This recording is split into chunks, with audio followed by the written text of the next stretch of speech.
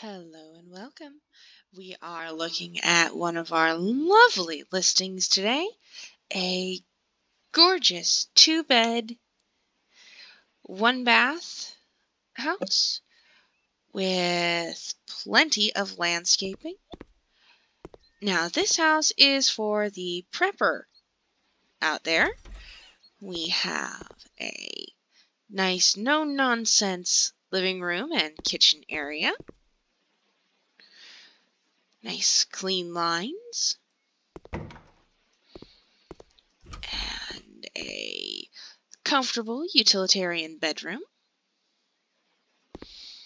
Plenty of space for the person who wants to stockpile extra supplies. Here is our second bedroom. Again, plenty of extra room to spread out. Our bathroom is very classy and open with a stunning walk-in shower.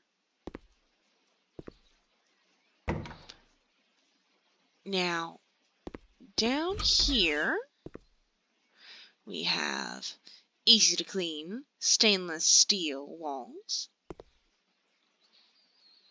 and a secondary living room area.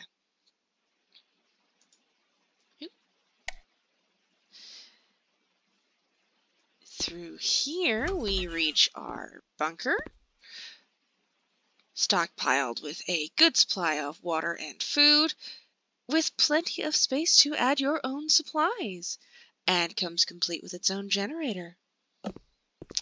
Through here, we have the shelter's bathroom. A little sparse, but useful. And with yet another walk-in shower to clean away that nasty fallout radiation. Through this door, we have our bunk room. A little compact, but serviceable. Enough space to store a few changes of clothes, and more can be put out on the shelves out there in the main bunk room, or in the main bunker, excuse me. Up here, we exit into the backyard of our property, complete with your own miniature farm of crops. We have everything from fruit trees to pumpkins to carrots to raspberries, I believe.